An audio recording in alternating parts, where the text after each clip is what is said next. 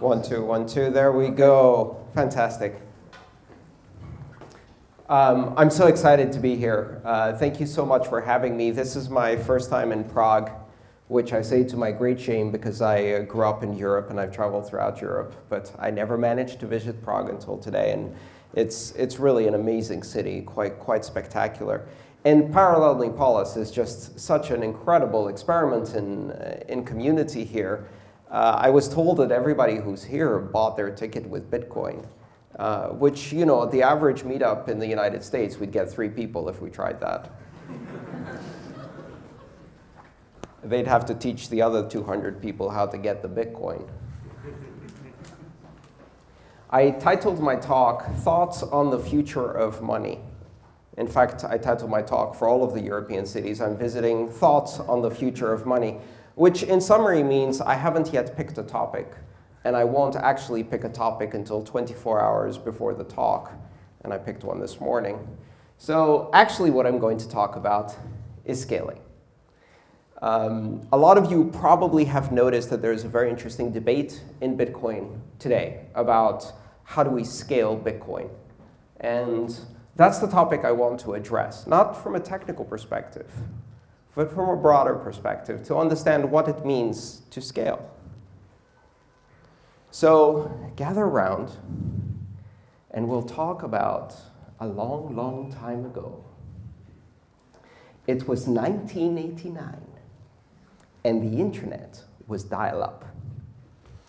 And not just the connection of users to the internet, the backbones of the internet, in most cases, were dial-up between universities, between research stations. There were a few permanent connections, high-speed connections. High-speed, 256 kilobits, 512 kilobits, high-speed connections. But the internet was mostly dial-up.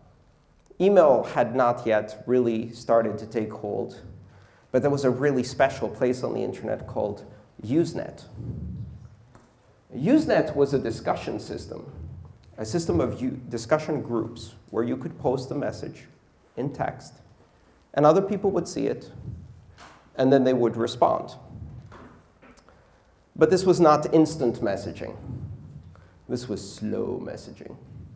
Because in order for Usenet to work, all of the messages had to be transmitted via a dial-up system and propagated from node to node in a system called store and forward, store and forward. So you'd post a message, it would take 24 hours, 48 hours to reach everyone, and then they could respond, and it would take 24 hours for you to see their response. Today, we would compare that to trying to communicate with Matt Damon on Mars as part of the Martian movie. And so at that time, there was a really big conversation among the engineers of the internet because Usenet was getting very popular, and it was getting very big. Kilobytes and then megabytes of text information that needed to be transmitted. And at first, these dial-up connections would take 30 minutes to an hour, but then they started getting longer and longer, and to get all of the Usenet messages would take 1 hour, 2 hours, and then 3 hours. And so all of the experts predicted, if you draw the point we are here, the point we were 6 months ago, and you connect them in a line, very soon it will take 26 hours to transmit 1 day's messages. And then we have a problem, because we only have 24. So what happens then? The internet will collapse. Clearly, it can't scale. It won't possibly scale. At the time, there were 2 parts to Usenet. There was the regular part of Usenet, which contained very carefully structured groups for academic discussion. And then there was another little part of Usenet called the alternative groups. And this was optional. You could carry it if you wanted to. You didn't have to carry it. So if you were a Usenet provider and you made these groups available, the really interesting providers offered the alt groups. And of course, all of the interesting stuff was in the alt groups. Some of the early amazing groups, alt folklore computing, alt security, and of course, like everything else that's been driving scale on the internet, alt sex. And these alternative groups, being optional, were the focus of this great debate. Should we carry them? Because at this point, we've started seeing the world's first spam. I remember receiving the first spam. It was a message posted by a Los Angeles lawyer firm that was posted to every Usenet group. And you did not do that. That was not cool. About 1,000 people told them it was not cool. That was the first internet backlash. And so the discussion was, do we carry alt groups? Because if we carry alt groups, the internet will surely melt down. And there's no way it can ever scale. If this becomes popular, people will discuss more. And if they discuss more, we won't have enough capacity to deal with this data. This conversation lasted for more than 2 years. And there were a few brave service providers that carried the alt groups. And they used massive hard drives. 5 megabyte hard drives that were the size of, a very big thing. And again, the main idea was if you take where we are here and where we're going, up there we hit a wall. So the internet couldn't scale. That was the basic beginning of the scaling issue on the internet, and it couldn't scale and wouldn't scale, clearly. And many people wrote their PhDs on why it wouldn't scale. But of course, the thing is, networks don't scale. Networks fail to scale. And some networks fail to scale gracefully for decades. And those are the ones that succeed. So we solved the Usenet problem. The digital connections were upgraded, more systems connected with leased lines and direct connections. Dial-up gradually got replaced by leased lines. People started investing in the infrastructure, and we could comfortably carry Usenet. So people started using email. And we started the problem all over again, because now email started getting popular. And as email got popular, it started replacing and eclipsing the size of Usenet. Now we had an even bigger problem because people wanted to communicate directly. Now a message didn't take 24 hours, it took 2 hours to cross the internet, which meant that people started having real-time conversations, well, near real-time. So email started exploding. And so the internet couldn't scale, because if you look to where email is today and where it was 6 months ago, and you draw a line, it will melt down. And people wrote more PhD theses about how the internet would die under the load of email and never scale. But then gradually, we started optimizing that and solved it. So we solved the email problem. And when I say we, I was watching, because I was just a 16-year-old who didn't know what the hell was going on. But we as people, as humanity, we solved the problem. So we scaled it. So the internet failed to scale for Usenet, and then it succeeded to scale for Usenet so that it could fail to scale for email. And then it succeeded in scaling for email. So some smart-ass idiot went and invented MIME, multimedia internet messages, which meant that you could attach things to email. And these attachments were 10 times the size of the text, because people started sending bigger things like drawings and pictures. And of course, once again, sex. So we could scale for email, but not for email attachments, so everybody was up in an uproar. We're never going to be able to scale for email attachments. The internet will surely melt down. And then we solved it, until some British guy, Sir Tim Berners-Lee, who then was just Tim, invented the web. And now you could put the pictures into frames. This was about 1992. I downloaded and ran the first web browser, NCSA Mosaic, at my university lab. We gathered together 3-4 friends. We worked for hours to get NCSA Mosaic downloaded and compiled and installed. And then we launched it. And we visited the web. All of it. I can say a sentence not many people can say, because in 1992 I visited the entire web in an afternoon. Both sites, because there were two. And I visited both sites. And I looked at that and I thought, oh my God, this is going to be huge, huge. The internet will never scale. And just imagine what you can do with sex on the web.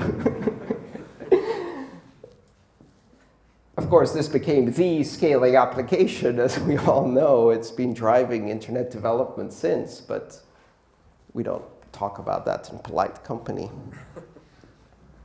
So then the internet was failing to scale for the web. And people say, we can never do all of these images and hypertext documents, and it will totally fail to scale. And more PhDs were written and more discussion. And the internet was still failing to scale. But by now, it had been failing to scale for more than a decade.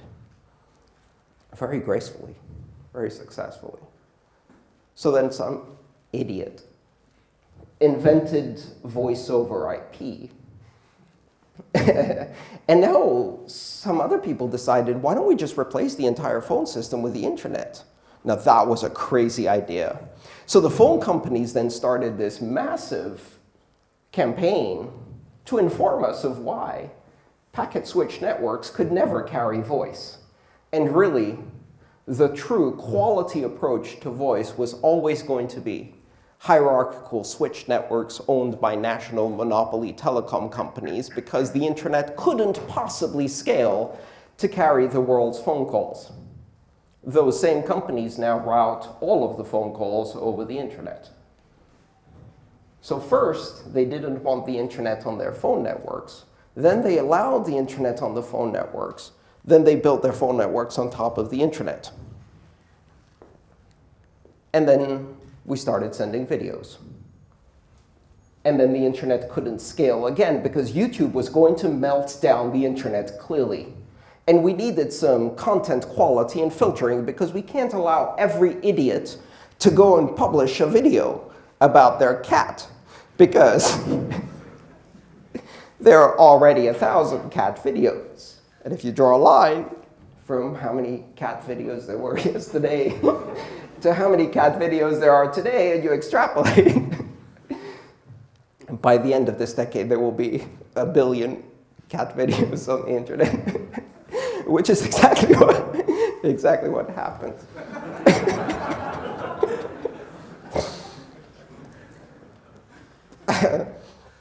Pardon me. But we scaled. And now we do 3D video and 4K video, and then Netflix came along. And so we see the same mistake, which was that in 1992, when I visited the first website, my thought was, wow, TV is so dead. Because one day, we will be able to transmit movies instantaneously. Now, if you go and say that to a respectable network researcher in 1992, they call you an idiot. Because clearly, if we had Netflix in 1992, a single video stream to a single user would melt down the entire internet. And yet, here we are today. And by the way, the internet is failing to scale for Netflix and all of the other companies that are doing live video, and it will continue to fail to scale incrementally and gracefully, and soon we'll be doing Oculus Rift holographic 3D 4K VR, and then it will really fail to scale, and people will still write PhD theses on why the internet is about to melt down. And the reason for this is really simple. It is because scale is not a goal to achieve. It is the definition of what can you do with the network today. And the moment you increase the capacity, the very definition of what can you do with the network today changes. Because somebody says, hang on a second, you mean I can now do X which has 10 times more demand than what I did before. Let's do some of that. And then you fail to scale again. So scaling is a moving target. Scale defines the edge of today's capability. And as it moves forward, capability increases. Bitcoin is failing to scale. And if we're really, really lucky, Bitcoin will continue to fail to scale gracefully for 25 years, just like the internet. Because the very same types of companies that then were saying the internet can never work for all of the email, it can never work to do quality voice calls, it could never work to do quality video. The same kind of corporate arguments are now being said, so why Bitcoin can never do retail payments, it can never do Visa scale, it can never do global scale, and if it's actually adopted, it will collapse. And right now, there are a dozen people writing their PhD thesis on why Bitcoin will fail, has failed, is dying, was dead, and has died again. There's a beautiful site called bitcoinobituaries.com where you can read the pronouncements of the death of Bitcoin since 2009 regularly, like clockwork, every 3 to 6 months. Major newspapers, scientists, etc., saying, OK, that's it, Bitcoin is dead. In fact, this has now become an amazing recruitment opportunity. Because all you have to do is wait for people to hear first that Bitcoin died. The CEO of Bitcoin was arrested. Bitcoin was shut down by Putin. And then 4 months later, someone says, you know, there's some interesting new applications on Bitcoin. And they go, Bitcoin's still there? Bitcoin is still there is the marketing slogan of this community. If we can just keep doing Bitcoin is still there, people are surprised. They are confounded. It doesn't match their expectations. It's not possible that Bitcoin is still there because very serious people with very serious titles working for very rich companies told them that Bitcoin would not still be there. But Bitcoin is still there because we are failing to scale gracefully. When we fail to scale during a stress test or a capacity test, when the network is flooded with transactions, what happens? Some users experience a terrible situation. They do a transaction with 0.1 millibits like they've always done, and it takes 3 days to confirm. And during that time, they're freaking out, especially if they're new users, because new users assume that the money has left their account. There are no accounts in Bitcoin. And is en route to the destination account. Again, there are no accounts in Bitcoin. And therefore is somewhere in limbo in between. But the money is really still in their account. It's just that their wallet says it hasn't been confirmed yet. Right? It's either at the source or at the destination atomically with one transaction. There is no intermediate state. It can't be in limbo because Bitcoin doesn't transmit. It settles. So we experience these sudden problems. And some wallets behave intelligently, and they increase their fees, sometimes by 100%. So, oh, woe is me. Instead of it costing 4 cents to send a global transaction in seconds anywhere around the world with full censorship resistance and open innovation and open access to everyone, it takes 7 cents to send that transaction. And clearly, this is an indication, together with the people who had 3 days to confirm the transaction, that Bitcoin surely is dead now. And some of the developers go, I give up. Bitcoin's dead. And the newspapers write, Bitcoin is dead. Transactions are not going through. Transactions are going through. They went through for me. I was running a wallet that was intelligent. It was doing its transaction calculations. But what happens in the aftermath of this capacity crunch? We get better wallets. And that's really the essence of a dynamic system responding to pressure. Because as we get better wallets, these better wallets calculate fees more correctly. And it's a lot easier to jam the network if there's a lot of dumb wallets doing 0.1 millibit fees Because then all you have to do is do 0.11 millibit fees, and you are king of the hill, because the other idiots didn't update. And you jam the network with your transactions. But if they're able to do 0.12 millibits, now you have to do 0.13, and now we're in a race, and before you know it, you're spending 0.5 millibits, oh dear, on a transaction, which, of course, if you're a legitimate user, is nothing. If you're trying to jam, the network starts getting really expensive really fast. Which brings up an interesting question. What is a spam transaction? What is a legitimate transaction? What is an illegitimate transaction? There are two ways to answer this.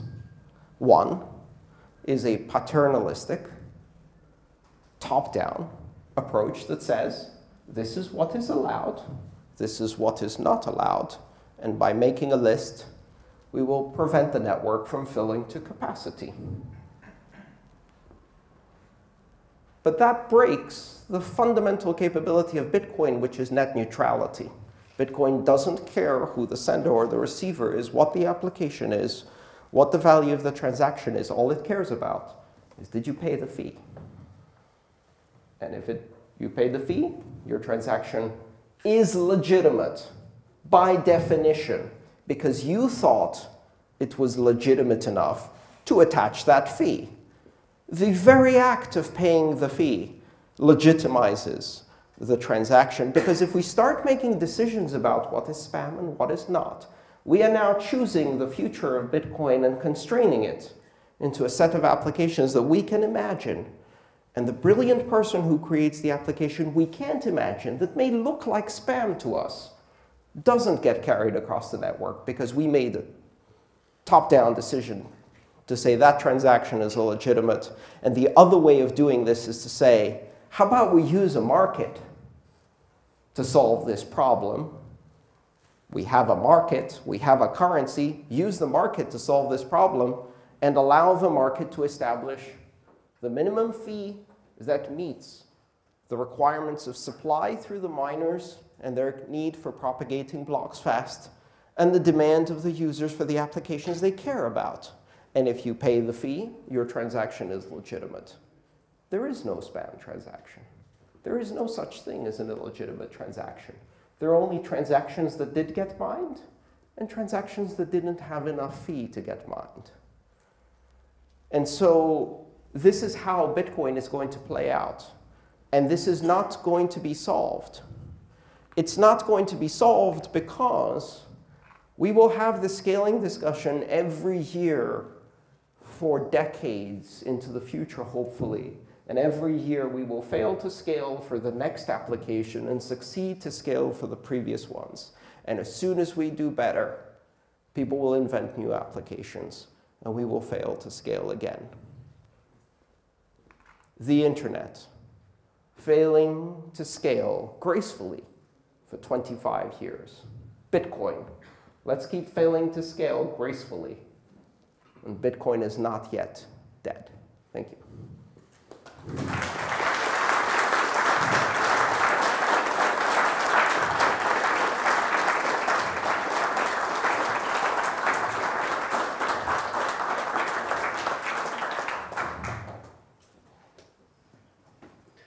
We'll do some questions? Yes. Very good. So thank you very much, Andreas. Now is the time for your questions. If you have questions, please just raise your hand and I will rush to you with a microphone. So yes, please. And I will give you the first question. It is already, I think, 2 or 3 months that Mike Hearn quite loudly left the Bitcoin community. Yes. And me personally, I admire him for his work. So I was very surprised by his strict position on that the Bitcoin community failed, and this is why the Bitcoin failed. Can you tell us your position on his move? Well, coincidentally, I saw Mike 2 days ago. I was at a conference in Zurich, and Mike was speaking right after me on the other stage. And so we met. Again, we've met a few times. We actually spoke at the same time at the very first conference in San Jose in 2013. And his room was full and my room was empty. I had begged them to give me a speaking slot. And they gave me one very reluctantly, and nobody came. You can see that video. It's online. It's pretty good. I talked about Bitcoin neutrality. Anyway, Mike was in the other room. He was doing his talk. He's been around for a very long time in Bitcoin. And so when I saw Mike, I said again, hey, thanks for everything you did. Because the thing you have to realize is that even when we disagree, we're on the same side.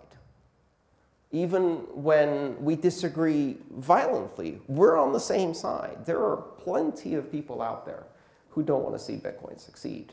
But the one thing we all have in common is that we love this idea. And here's the interesting thing you might not realize, but Mike loves this idea too. He just didn't think it was working right, but he still loved it. He wants it to succeed. He just doesn't believe it will. And more importantly, he's made incredible and enormous contributions to Bitcoin.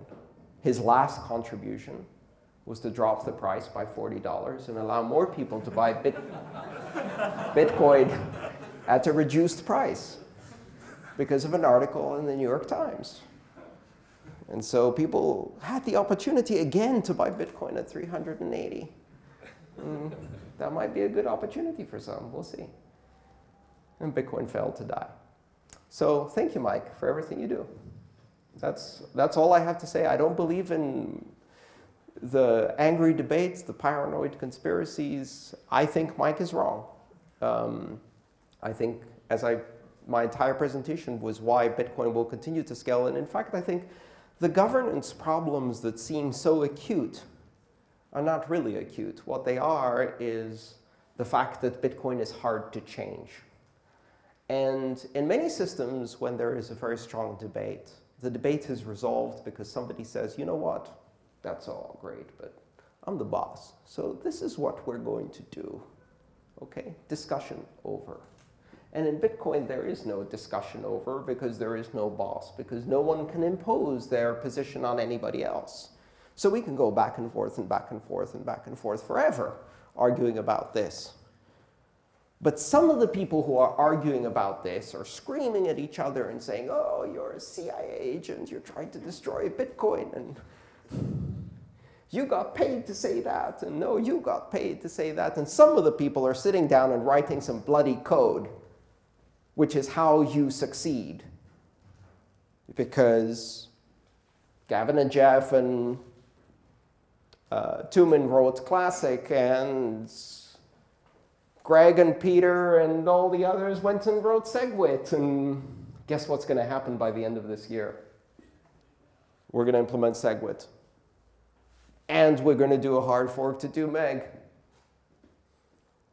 And we're going to do thin blocks, and RBF, and child pays for parent, and prioritization, and extra thin blocks, and extreme thin blocks, and other optimizations. And invertible Bloom lookup tables that Gavin started working on almost 2 years ago. We're going to do all of those things just to get to the next level of scale. And then we will invent new applications to fill that bloody network and fail to scale again. Thank you. So let's take the next question. Who wants to ask a question? Yeah, okay. My name is Karel. I'm writing for Cointelegraph, Czech Republic. Hello, Karel. Nice to meet you. And I think I'm a big believer, but sometimes I'm in doubt. Yes. And my question is if you have ever been in doubt about Bitcoin, about future of Bitcoin. That's very important for me. Thank you. Yes, I have been in doubt. There was a moment where I really, really got worried. And that was the day I got a call from one of the people I know in Bitcoin, and they say, you know what, we have it on good information that MTGOX is insolvent and are going to blow up today. And get ready for it because it's going to be ugly. And in those days, there were really just one exchange, and it did all of the volume, and if MTGOX blows up, we have a big problem. And it did blow up that day. About an hour after I heard it was going to blow up, it blew up. And I did, for a moment, get scared there. I was like, whoa, this is just going to be so bad. And then part of me, this little voice in my head is going, maybe it will go to 10. And this other little voice in my head was like, if it goes to 10, you could buy a 10 again. And these were fighting because I wanted to like panic, but at the same time I was like, nah, this is going to work. No, here's the thing. There's so many people who will not give up no matter what the price of Bitcoin. They will not give up. I will not sell my Bitcoin. I would rather watch it go to zero than some ever. And I don't really have much Bitcoin, but that's not the point. But I will be one of the many thousands of people who absolutely refuse to give up. And all it takes for Bitcoin to continue to exist is 2 nodes. Hopefully one of them at least, or both, are mining nodes. And that's it. Maybe the difficulty will go back to where I'm mining on my laptop. I never got to do that. That would be fun. And so sometimes people tell me Bitcoin will go to 0. I'm like, really? If you go to Rome, you can buy Roman sesterci at a store that hasn't been in circulation for 1,700 years, and it's not 0. You can buy drachmas in Athens that haven't been in circulation for a decade, and it's still not 0. Currencies actually don't go to 0 because sometimes they just have sentimental value and touristic value and historical value. And I can tell you something, there's nothing that has more sentimental and historical value than Bitcoin, and I'm not going to bloody sell it. So nowadays, I don't really worry anymore. I really don't. Thanks. I will ask again. Please. But how do you, we know that there is around 600 of altcoins already. Yes. And about 100 of altcoins went to 0 already. So how do you... Well, they didn't go to 0. They went to 0.0000015, but someone still has them. Yeah, but how do you know, or how do you believe that the Bitcoin is not the case of another altcoin? How do you, what is the difference between, for example, Bitcoin and, I don't know, Litecoin or another cryptocurrency? Why do you prefer Bitcoin? We did it first. We did it best. We've got the absolute best development team in the industry, the most intelligent, amazing scientists, engineers, software engineers, and development teams that are building amazing stuff every day. And I can barely keep up. You know, just when I think it's like, okay, I'm done reading for the day, and somebody drops segregated witness on me or some new innovation, and I'm amazed again. So, I mean, here's the other important thing, which people don't realize, is that Bitcoin today is not what Bitcoin was in 2009. It's the same name. It's the same 21 million coin cap. It's more or less the same transaction structure. But a lot of other things have changed quite dramatically. One of the stories of scaling is that sometimes the only thing that scales is the brand. I'm 44 years old. Not a single cell in my body is one that I was born with. They've all been replaced by now. They're all gone. All that remains is the pattern, right? And so when I was in college, they said Ethernet can't scale to 1 megabit, and Ethernet can't scale beyond 5 megabit, and Ethernet can't scale beyond 10 megabit. Ethernet is a networking system, if you're not aware. And I installed Ethernet that was a coaxial cable as thick as my thumb, and it could only go 100 meters, and it could only do 5 meg.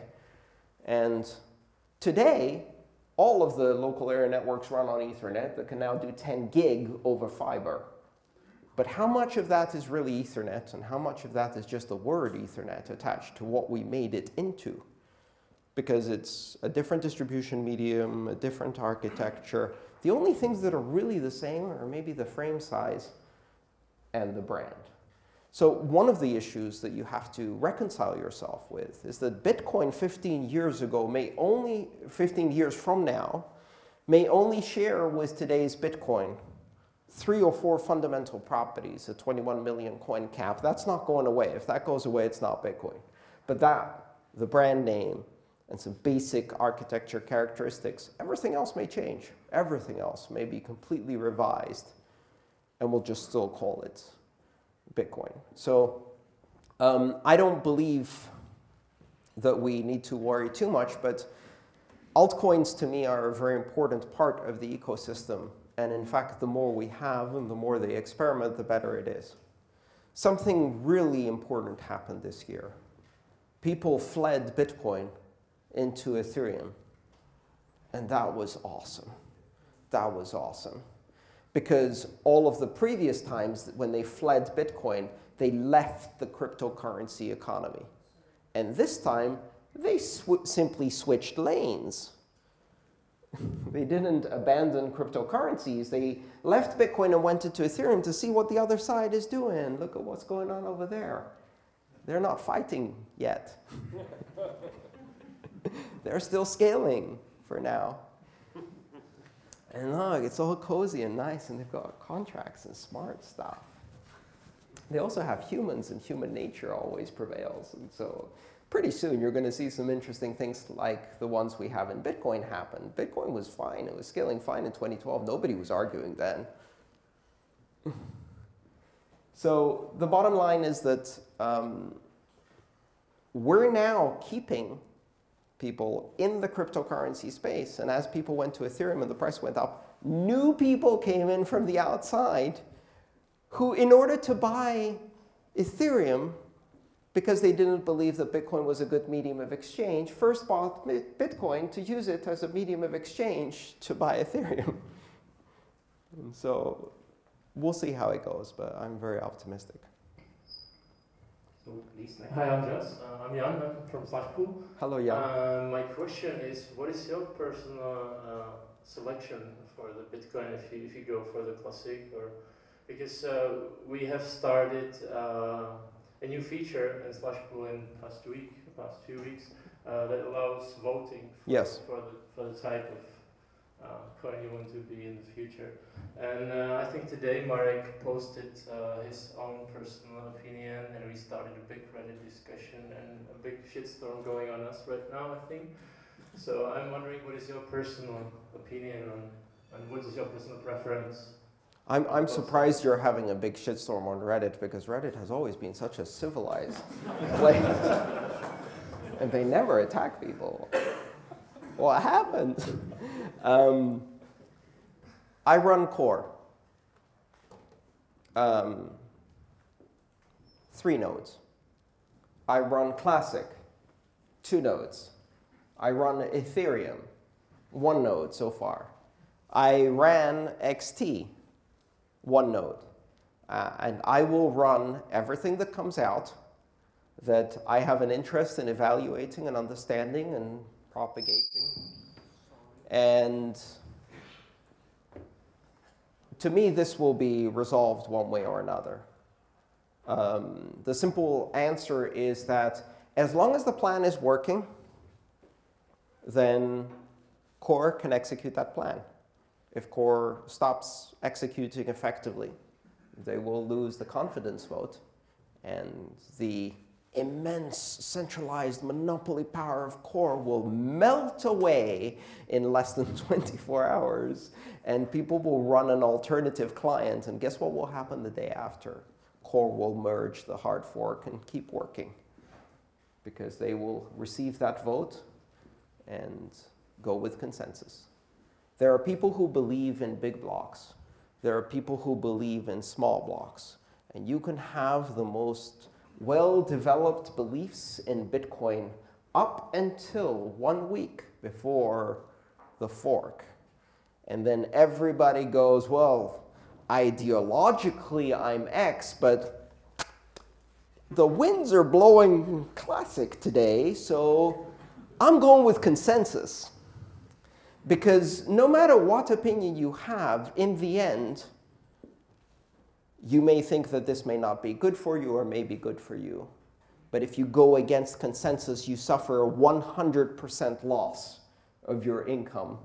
And so the safe bet is always consensus. And all of the ideology melts away because at the very end, what matters only is the personal motivation, the invisible hand that guides each person to make a choice on their own about their own best interests. And that is the genius of Satoshi, and consensus wins every time. So I am not worried, because I'm not a classic supporter or a core supporter or any other kind of supporter. I'm a supporter of good code that works and is currently in consensus. And if that changes, I will take the new data and change my opinion accordingly. Okay, thank you. Yes? Wait a minute. I'll try to keep my answers shorter so that we can do more questions. Sorry if I've been rambling. Yeah, hi. So basically you are saying that you are depending on the decision of the miners, on the Chinese pools. That's what you are saying. It's not our decision, it's the decision of the miners. No. There are 5 consensus communities in Bitcoin. There's developers, there's miners, there's exchanges, there's merchant processing, and there's wallets. And they go together. Because if you're a miner and you're mining on a chain that doesn't have the support of the wallets, the exchanges, and the merchants, then you're mining coin that you cannot sell, use, or exchange for anything. And then you're on the wrong side. You can get the longest chain, and if the economic consensus is on the other side, you're wasting your time. And of course, the miners know this, so they're not going to make any move until they believe that the economic side is with them. And they know for sure that this is the way that's going to be the most successful way forward. And they're very conservative in that decision because they have millions of dollars invested. You've got to realize something else. A lot of the miners today buy electricity on long-term contracts, 6 months to a year, which means they've already paid for this. They've already got all of the hardware. And the only option they have now is to run and pay it off. They cannot turn off this hardware. So they will continue no matter what the difficulty, what the price, or which side of the fork they're on. They are not stopping to mine. It's not just the miners making decisions. Just one additional question. Right now, no wallet is supporting SegWit. And I don't know if it's going to be integrated in Bitcoin chain, because Mike, I don't know if he's still working on that. So I'm not sure if well, that's not will force the pools. That's not entirely true. One wallet supports SegWit, and that's the core fork by Peter Woolley that runs SegNet, and that supports SegWit and works and is being tested now for more than 4 months, I believe. SegNet, the production level segregated witness test network, has been working and doing transactions for 4 months with a wallet that obviously is producing SegWit transactions. But the standard is not finalized yet. And therefore, without a finalized standard, you can't go ahead as a wallet developer. I can guarantee you all of the developers are writing test code right now, all the serious ones, the ones that still want to be around, are trying to implement prototypes of SegNet and SegWit. I'm writing a prototype SegWit implementation for my own uses and company. And everybody is behind the scenes waiting to see what happens. But the current roadmap is for somewhere between April and June for the deployment of SegWit into production. So have some patience. It's going to happen. Yes? Okay. Hi. No? There. Yes. Martin, I work for ProtonMail. I just wanted to ask a generic question for Bitcoin. ProtonMail is awesome. Thank you. Thank you. Do you believe Bitcoin can survive government intervention and or regulation on a global scale? Like, let's say, the big countries decide. I have never seen global collaboration between countries on regulating anything. So if the governments of the world can't get their ass into gear to deal with global warming, that is literally a threat to the tiny little blue lifeboat we are hurtling through the cosmos on. You think they're going to get together and agree on Bitcoin, especially when strategically they're all thinking, well, if Bitcoin happens, I'm fucked. But those guys are more fucked than me. So maybe if we let it happen, it can cause them to have a currency problem before it causes us to have a currency problem. And then we win. And I'm not joking about that, because I'm pretty sure that would be the kind of calculation that you would see in a lot of countries that are thinking about whether Bitcoin should be regulated. And so they regulate it. So what? So what? What are they going to do? Threaten people with death if they use Bitcoin? They already do that in some countries. And guess what people will do? They'll use Bitcoin, and then when the policeman comes, they'll bribe the policeman in Bitcoin. And up the chain it goes until the head of the state is stuffing a wallet full of Bitcoin. The bottom line is that in countries where the rule of law matters, money is a form of speech. Freedom of association, freedom of expression, freedom of speech protects political expression through currency. In the United States, we put that into a United States Supreme Court decision on the Citizens United that said you can't regulate campaign contributions because money is speech.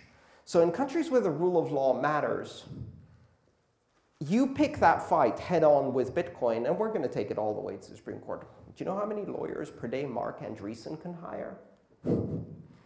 And the problem is that they may lose. And losing on a decision that says Bitcoin is protected speech is much worse than the status quo, which is kind of gray.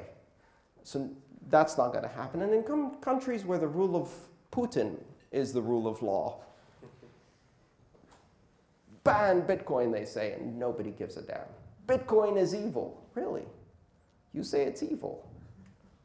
I better look into this. Because every time you say something is evil, it's because it's good for me and bad for you, and I don't like you. This is happening in Venezuela right now. You're like, Bitcoin is the currency of terrorists, pedophiles, extremists, and criminals. Don't pay attention to our 550% inflation rate. And please leave your money in the currency of choice and go with us to the bottom as hostages of our insane policies. And what are some, obviously technically literate, a very tiny percentage of the population in Venezuela probably now thinking, really, I should look into this. Yes? Who's got the microphone? I think over here was the next one. Yes, go ahead. Questions? Yes. 30, 40, 50 years in the future, what are your dreams or visions? Is some phase change going to happen? Will nation states be there? Something like this?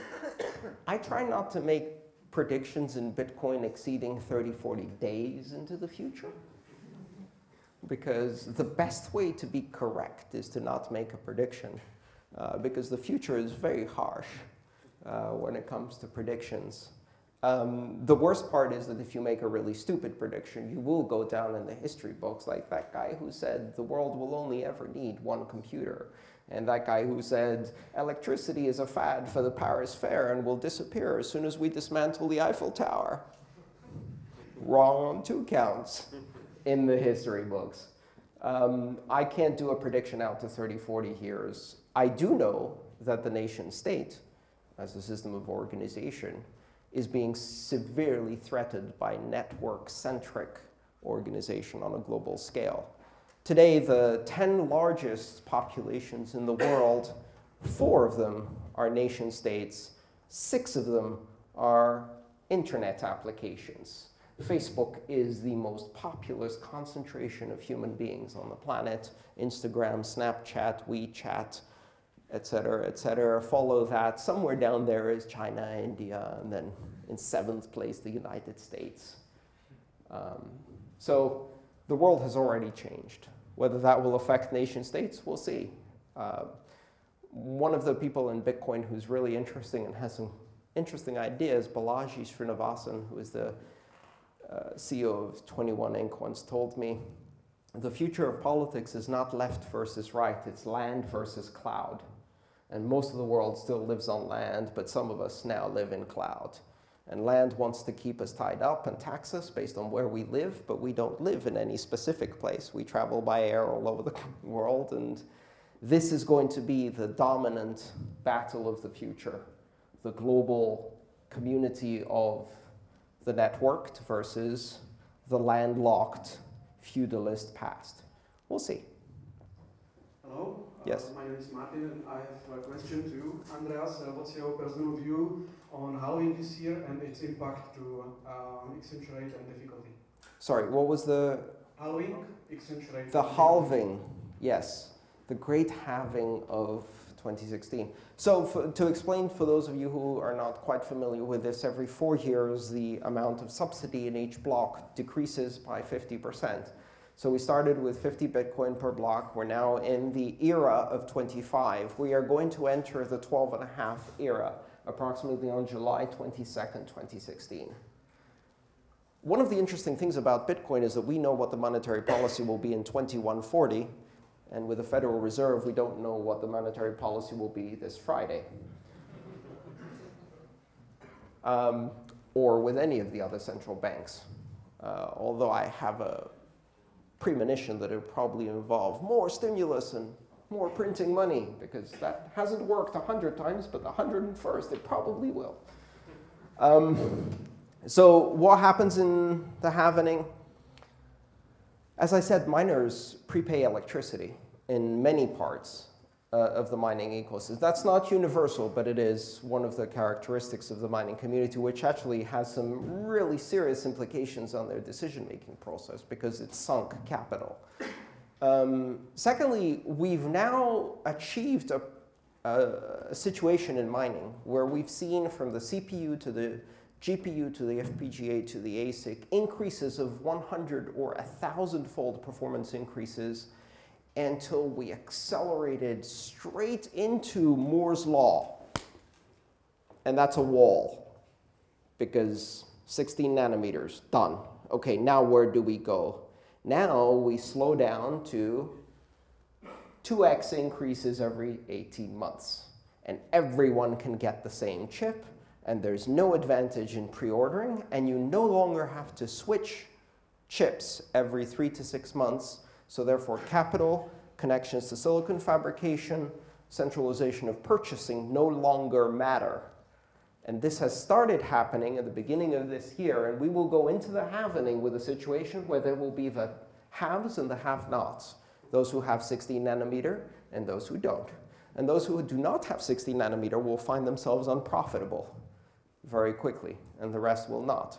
So we'll see. I predict the price will go up and down. And then it will probably go up and down again, because the primary driver of price is still, by a great extent, sentiment. So the halvening is coming. I think Bitcoin will go up. Buy, buy, buy, buy. Everybody else sees it. They're like, buy, buy, buy, buy. Everybody buy. It's great. Oh, no, I'm not too sure. I'm a bit worried. Sell, sell, sell, sell, sell, sell, sell, sell, sell. And up and down we go. It's going to be a roller coaster. Volatility will probably increase. We're in a period of pretty low volatility. We have been for at least a year now, where the volatility of 2011 and 2013 is in our past. We've been relatively stable for a tiny $6 billion global currency. But we're going to see increased volatility. And so my suggestion is take a deep breath, relax. Don't try to play the casino unless you are an experienced stock gambler, in which case, good luck to you. Sit back, relax, watch the fireworks, and read the news about how Bitcoin is dead or about to die because of the halving, and then wait until right after when Bitcoin is not yet dead. Who has another question? Yes, go. Hello, Andreas. Yes, hello. I would like to continue in the Karel's question, the very first one. I would like to touch it a bit. As when he asked you if you are doubt sometimes.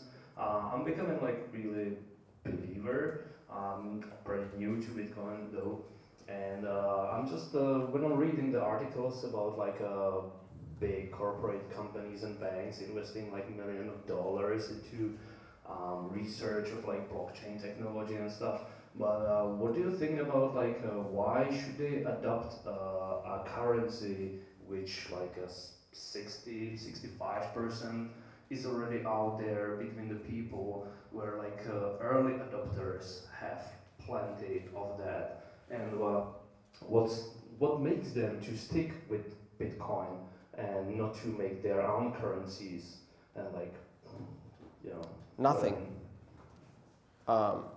Banks cannot adopt Bitcoin.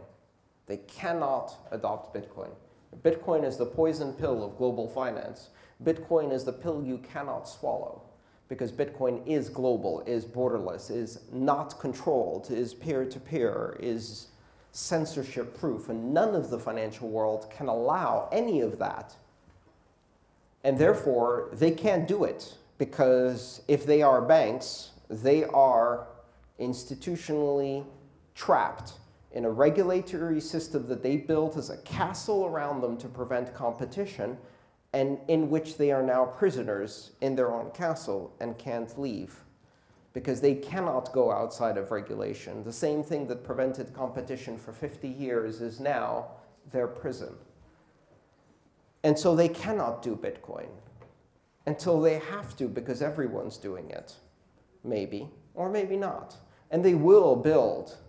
They say, great, so we heard about this very interesting, open, decentralized, peer-to-peer, borderless, uncontrolled, censorship-resistant currency. We would like to create one just like it, only not open, not borderless, not peer-to-peer, not decentralized, not censorship-proof, and controlled by us.